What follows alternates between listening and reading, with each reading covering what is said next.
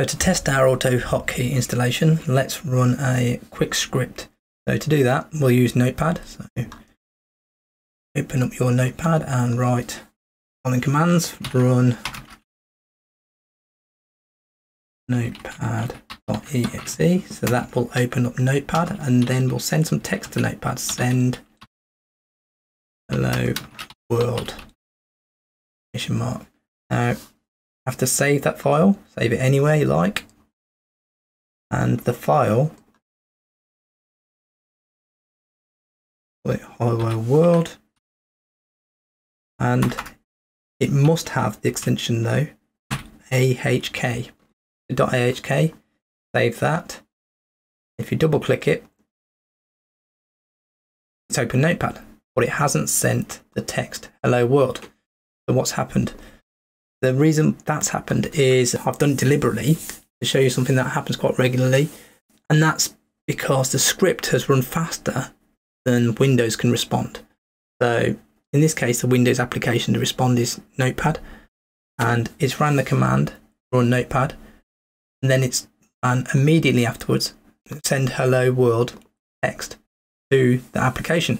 But there's been a delay, just a fraction of a second, when it opened Notepad. So it's run this script before Notepad's opened. So it's an easy way to remedy that, and that's just to put in a delay by using the command sleep, and 500 milliseconds should do it, which is half a second. If you save that, get rid of this old window, double click hello world again, and it opens up with hello world. Now the exclamation mark's missing. So why is that? Usually we use curly braces to send special characters literally, and the exclamation mark's a special character. What do I mean by special characters? Special characters have reserved and a distinct meaning in AutoHotKey, not the meaning we normally use in English language. So to get that and around that, use curly braces, save that, and then run the script again. There you've got the exclamation mark. So let's try another common and ubiquitous use case of AutoHotKey is the actual hotkey, which AutoHotKey is named after. So in order to do that, you create one of a keyboard shortcut.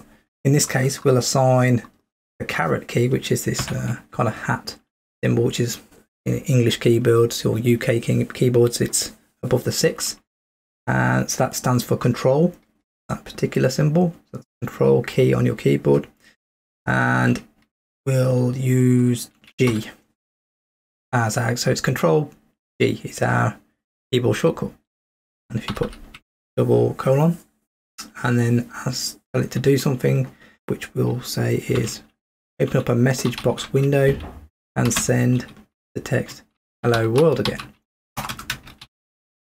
This time we don't need the curly braces because it's a AutoHotKey window, so we don't need to treat it like a special character.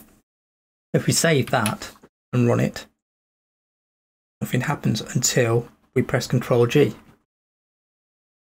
And there you've got hello world.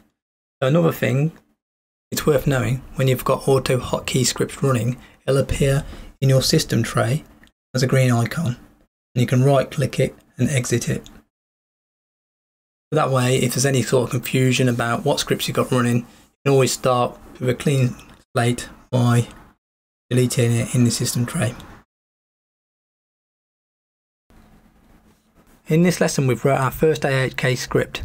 We've made the script run Notepad and send some text to it. We fixed the script that runs too fast by using the commonly used sleep command to make the script run at the speed we want. We've also used a hotkey command that we can use to create keyboard shortcuts. At the moment, we've done it in the simplest way possible by using Notepad as our code editor. This was deliberate, just to show you how simple you could go to make things work. But I know lots of you will be thinking that isn't too slick. So later on, we'll be using the free VS Code editor to write scripts more quickly, with the added bonus of looking far more attractive.